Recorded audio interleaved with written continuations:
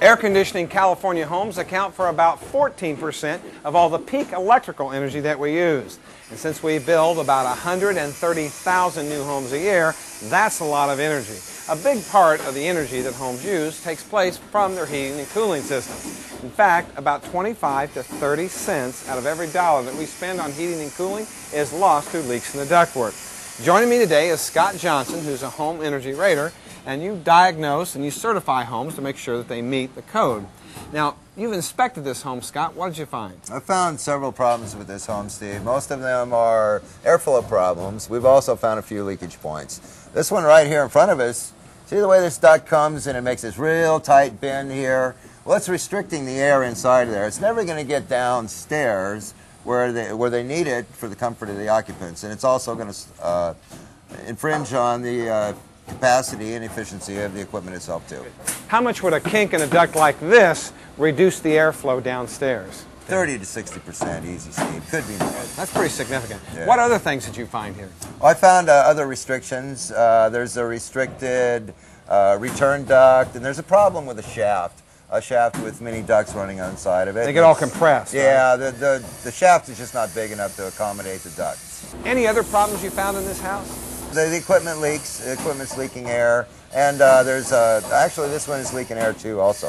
We'll see in our smoke test. Now, in general, the types of homes that you look at, what are the top 10 things that you find? Sheet metal joints leaking, where you hook flex ducts to sheet metal, and all the attachments at the equipment itself typically are the largest leakage culprits. What about supports, things of that nature? Oh yeah, all the time. The installers sometimes miss supports, and the ducts are sagging with age and gravity, and you end up with worse and worse airflow as the house ages. Now the code requires that they're supported, what, about every 4 feet? Every 4 feet, that's correct, Steve. What are the requirements around sealing the ducts? The code requires that there can be no more than, what, 6% of fan flow? Correct. So that means that if I've got a 1200 CFM system, I can only leak 72 CFM. That doesn't sound like much. No, it's not, but actually it's easy to meet that. It really is easy to meet that target. Now, you have set up some equipment, a duct blaster, where we can actually do a duct blast test on this home. Let's go try it. Set up. All right. So, Scott, this is what you call a rough-end duct blast test. Tell me about the machine and the test. Okay, Steve. Yeah, this is a simple test. What we do is we seal off all the outlets where the air is coming out of the house into the house. That's what these foam blocks are for the supply boots, and we block off the return ducts too. And this fan here forces air into the duct system, okay, under a given pressure, which is 25 pascals for this test. And that's about the same as the system operates, so you're not like blowing the ducts up. Oh no, it's a very minor amount of pressure. Small pressure, doesn't injure the system at all.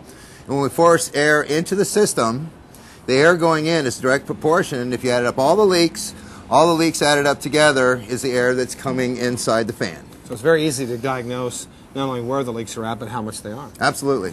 Well, let's fire up the machine and see how we do. Now this device here is what's called a manometer? Yeah, it's a digital manometer, Steve. It's a very accurate pressure gauge. It's just simply measuring pressure difference from one point to another. And right now, I'm testing the ducts to a reference pressure of 25 pascals.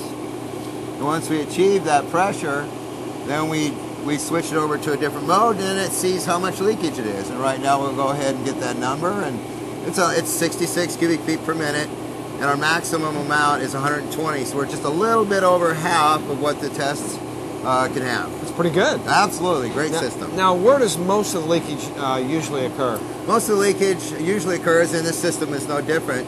It occurs at the piece of equipment itself. So, now you have to be certified to basically do these tests in order to meet the code. Now, tell me about a HERS certified rater. What does that mean? Well, a HERS certified provider, which in California it's CHEERS, California Home Energy Efficiency Rating System. They train, certify, and do QA on raters. So not just anybody can go out and become a rater. And you go through the training process, the testing procedures, and then they follow you up out in the field to make sure you indeed know what you're doing. Yeah, well, I understand that you have a smoke generator here. Now, obviously, you always test just with air, but for demonstration purposes, you can help us find where the leaks are in this system. Absolutely, yeah. We can find exactly where they are by introducing this smoke into the stream of air. And we can visually find where the leaks are. So well, I can see quite a bit is coming through the return side, which is pretty important because that return air duct's up in the attic. Yeah. That means it could be sucking in 140-degree attic air into your air handler unit, which is going to really reduce the efficiency. Absolutely. Lose all our capacity to the attic instead of the inside like we want it. Also, there's quite a bit leaking out of the unit itself. The furnace. Now, there's not much the builder can do about that. No, because the HVAC contractor just has to spend some additional attention in sealing up the equipment how it comes from the factory. Where else do you find leaks? All over throughout the system. It just depends on if the guys made a mistake in installing it, or they maybe not need a little bit of training on how to put their components together. Well, thank you, Scott. Appreciate you being with us today.